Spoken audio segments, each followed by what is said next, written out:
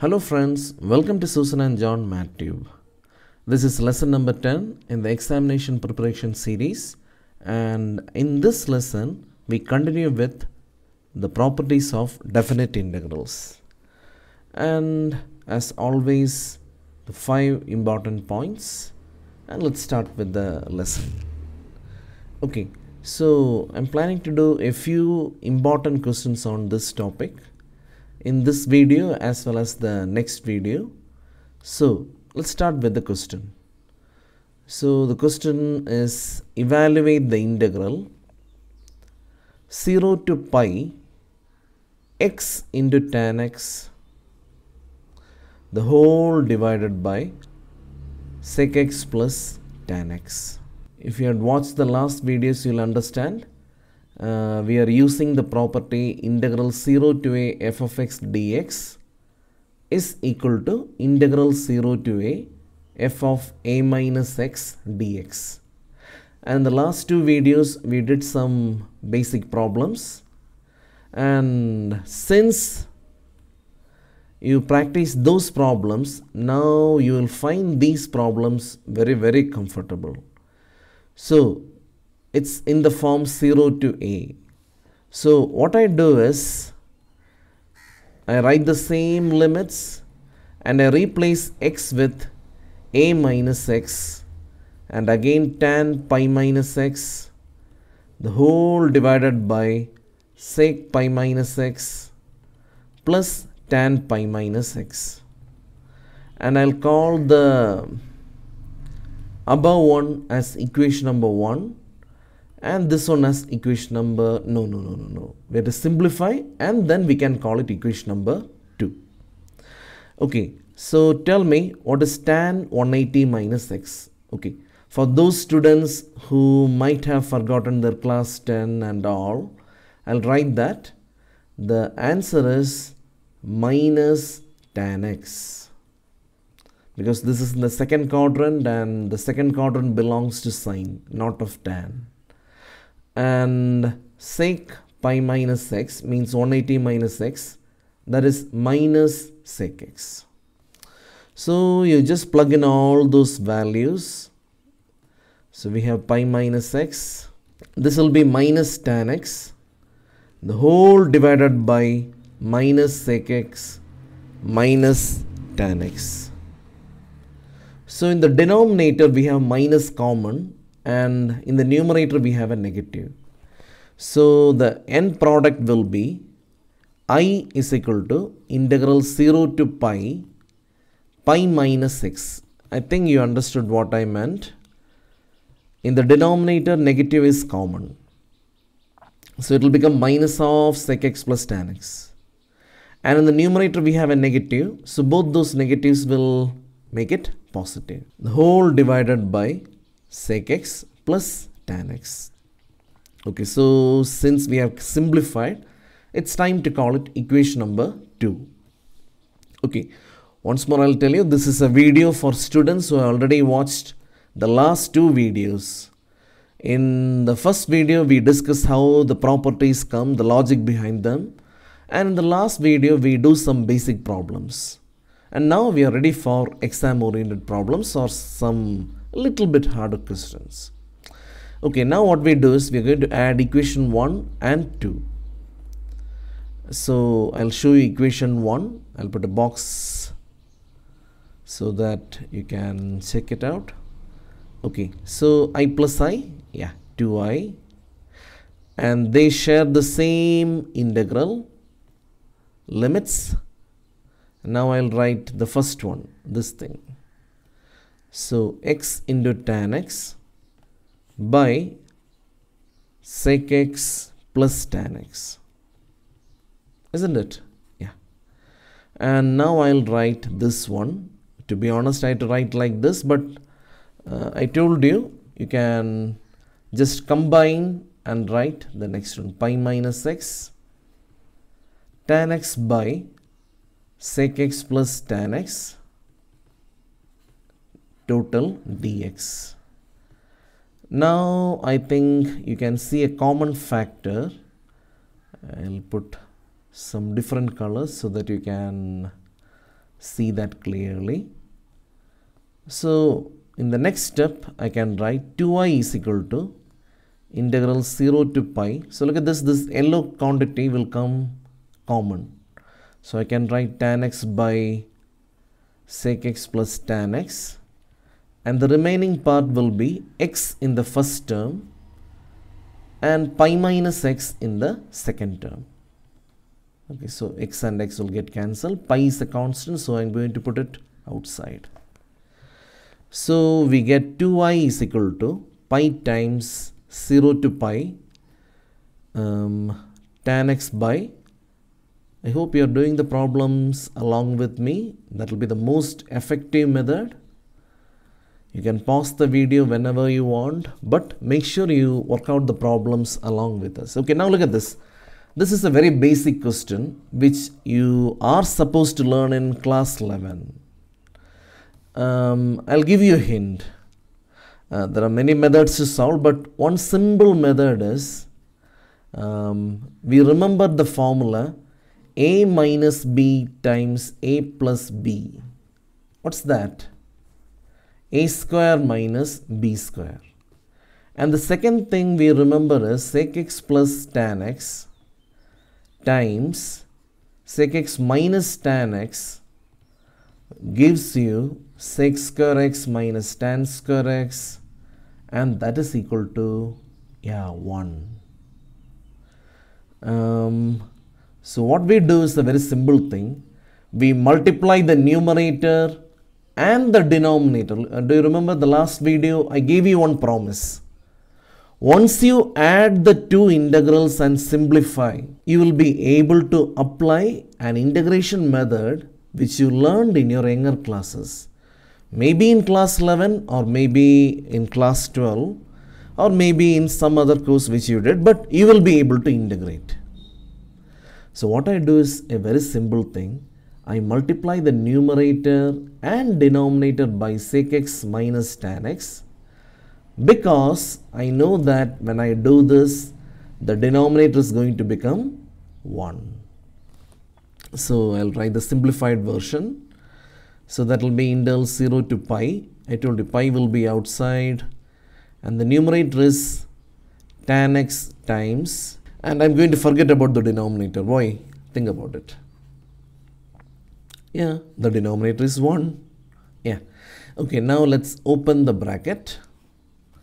So we get 2i is equal to pi times integral 0 to pi sec x into tan x minus tan square x. Again, you need a basic formula to integrate tan square x. So we integrate tan square x by converting it into sec square, because we know that tan square x is sec square x minus 1. Yeah, that's it. Now I'll ask a few questions. What is the derivative of tan x? What is the derivative of tan x? Yeah, sec square x. So what will be integral sec square x? Of course, tan x. So you're able to integrate this thing. Now my second question is, what is the derivative of sec x? Yeah, that is sec x into tan x. So what will be the integral of sec x into tan x? Yeah, sec x. So we are ready for integration. So I'm going to write 2i is equal to pi times, okay, sec x tan x, the integral is sec x minus sec square x becomes tan x, and minus 1 becomes x within the limits 0 to pi. Okay, I hope you understood sec x tan x, sec square x, and this. Okay, now let's put upper limit minus lower limit everywhere.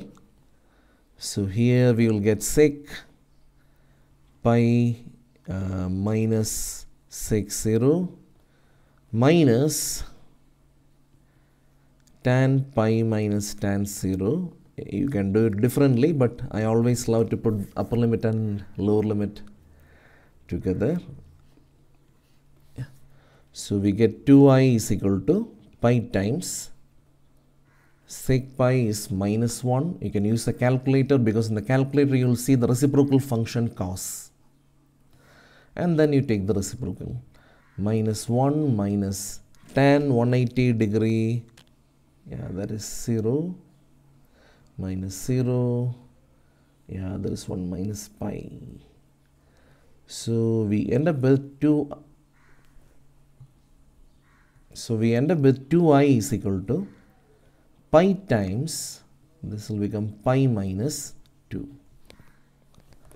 So the answer is I is equal to pi by 2 times pi minus 2. Okay, let's move ahead. Let's try another question. Okay, one question for you. Try this, and if you're confused you can ask me in the comment box. Okay, the question is evaluate the integral x sec x by sec x plus tan x. It's similar and the answer is pi. I want you to do this question right now. Pause the video, do this question and then join with me in the next question. And please mark the next question a bit important. So the next question is evaluate the integral 0 to pi. It's the same pattern but it's not the same. X tan x by sec x plus cos x. So clearly the conjugate method will not work. The conjugate method worked because we know that the denominator will become 1. So this question is different. But the one I gave you for homework is not different because you can multiply by the conjugate at the last and then you will be able to integrate. Okay, so let's proceed. And I think you can start yourself. So I'll call it equation number 1 and I don't want to waste your time. So when you simplify, when you apply the property, I'm just going to give a hint. You're going to do it yourself. If you are not able to do it yourself, that means you have to pause the video and play it from the beginning. Yeah.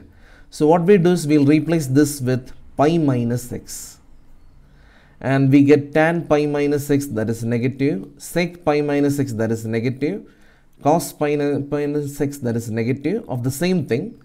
So eventually, once you simplify, you're going to get the same thing, but the numerator will contain pi minus x. And in the exam, in case they ask this question, don't skip steps. Okay, now what we do is we add them up. And when we add them up, you can show those steps, the limits are same. What happens is this x and pi minus x will get cancelled and the pi will be the remaining part. So basically, you're going to get something like 0 to pi tan x by sec x plus cos x. Now I'll start with this. And I'll repeat once more. If you are not able to do till this step, then you are not good with this topic. So start watching from lesson number 9 or lesson number 8 and practice a lot. Yeah, okay. So we have 2i is equal to pi times integral 0 to pi. Okay, now look at this. I already told you the multiply and that conjugate multiplication will not work. This multiplying by sec x minus tan x will not work because it's not going to give you 1. So what we do is we do another trick. We convert everything into sine and cos. So the numerator becomes sine x by cos x, the whole divided by 1 by cos x plus cos x. And now let's go for LCM and you will end up with integral 0 to pi sine x the whole divided by 1 plus cos square x dx. Okay, now that's good because I can see the function and derivative. Whenever you see a function and derivative, the method is obvious. You have to do substitution. So I'm going to put cos x is equal to t. so that minus sin x dx will be equal to dt, and that means sin x dx is equal to minus dt. Now we have to do one more thing. The variable is x, so this limit belongs to x, but I am transferring the variable into another person, that is a new variable t. So let's change the limit. So what's the value of t? Yeah, t is equal to cos x. Now look at the lower limit. When x equal to 0, I'll write like this. When x equal to 0, t will be cos 0, and cos 0 is 1. Now look at the upper limit. Yeah, when x equal to pi, t will be cos pi, and cos pi is minus 1. So let's substitute. We need, the key steps are, we'll put star and the limits. So we get 2i is equal to pi times, now the limit belongs to t, 1 to minus 1. I think you saw that 0 became 1 and pi became minus 1.